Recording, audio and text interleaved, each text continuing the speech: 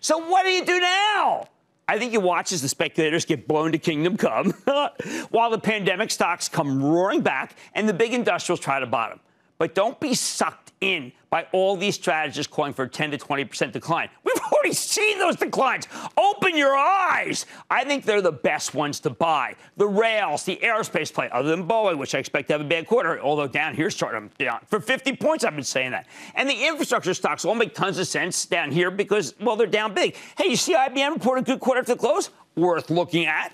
Finally, pick a bank, will you? They've been crushed and they had good earnings. The banks are hostage to the ever-roaring 10-year, but especially eventually the 10-year is going to reverse itself. I mean, business is pretty good in this country and start going down in price when the Delta variant is, if the Delta variant is conquered.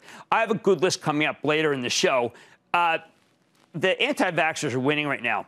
Hey, congratulations. Bottom line, this is a sell-off that's hitting the most speculative assets the hardest, along with finally the stalwarts in FAANG plus Microsoft. Once the speculators are blown out, the apes, whatever they call themselves, the people who together, united, will never be defeated, which is actually what the Trotskyites always said. Actually, they said the people united. Well, never mind. And the stocks that are already down huge start rallying, then we can find a tradable bottom. We're close, but the speculators haven't been fully crushed yet and ground down like nubs. I know I got to shine my shoes. These tortured souls can either leave gracefully now or get margined out when things really turn against them. That's when the pain stops. Don't miss a second of Mad Money. Follow @Jim Cramer on Twitter. Have a question?